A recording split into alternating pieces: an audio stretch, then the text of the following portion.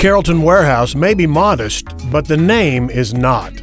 Southern Champion is about who they are and where they're going. Everyone who works for her agrees it's merely Kick, the strong, brassy company creator, who will take them there.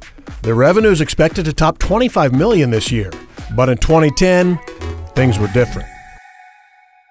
I was kind of in the throes of almost getting a divorce, and I was worried about living under a bridge and not having any money and 2 kids to raise. Marilee was teaching at Plano West High School, but needed a kick.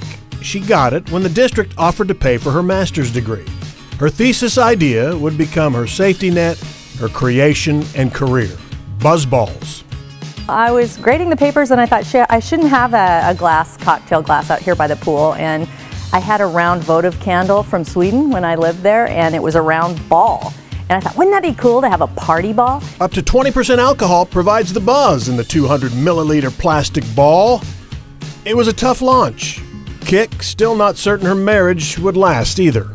I had nothing. You know, we were selling our house, moving into a new house, and he found out that I was starting this business because I kept it a secret from him from 6 months. I didn't tell him. She was secretly stashing away money for her buzzball escape plan, and she heard no a lot.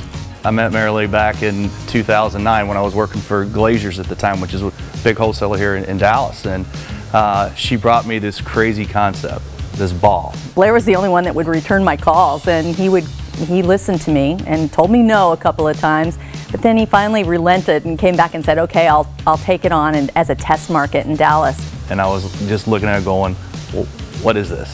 And we giggled and laughed, and she said that I said no like 3 times, but I finally said yes and brought her in to, to Glaziers. About 38,000 cases later, here we go. It'll be 700,000 cases of buzzballs this year, with names like Lotta Colada, Chalk Teas, and Forbidden Apple.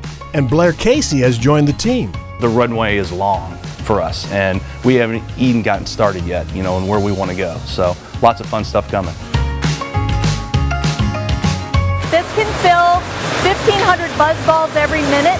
It can go super fast. It's a relatively small group of employees, small enough that if one of them gets a flat tire at lunch and can't come back, the production date can be lost. So they built a kitchen, hired a chef, and now the employees eat for free every day with a different menu and are there when the machines need to run. They helped build this, so I think they feel a part of it.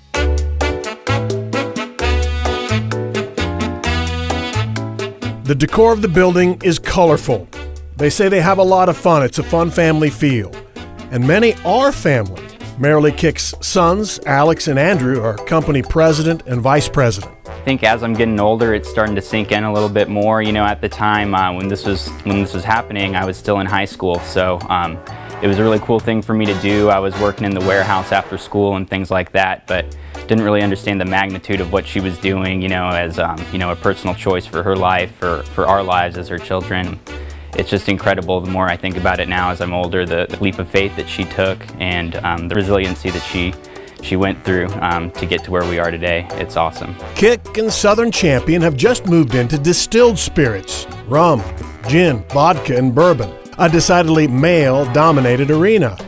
But I think you get an idea of Marilee's edge when she tells you she named her Crooked Fox blended bourbon whiskey after a guy who tried to steal her buzzballs idea. Kind of threw us under the bus.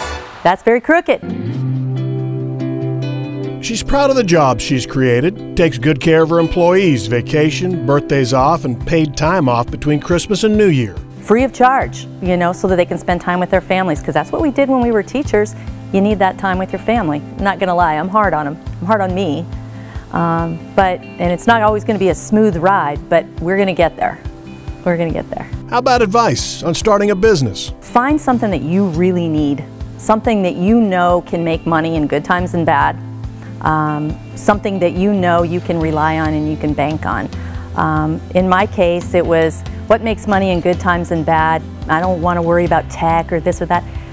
Booze, drugs, sex. 2 are illegal, so I chose the booze. What you see is what you get, and she holds nothing back, and that's what makes her special, and that's why she's built this into a a $25 million company. So it's pretty awesome. Marilee Kick owns the only woman-owned distillery in the United States. She's getting attention and accolades. In March, she won the Enterprising Woman of the Year award. Obviously, she's unique. But I got the feeling she'd rather be found unique for her drive and determination than her feminism. Because I'm a woman, I get these awards because we own the only woman-owned distillery and winery in the U.S. So that's big news. You know, a woman can do it. But at the same time, why can't a woman do it? Why would anybody doubt a woman could do it? You know, so it's not that I think that I'm special because I'm a woman. I think I'm special because I work hard every day.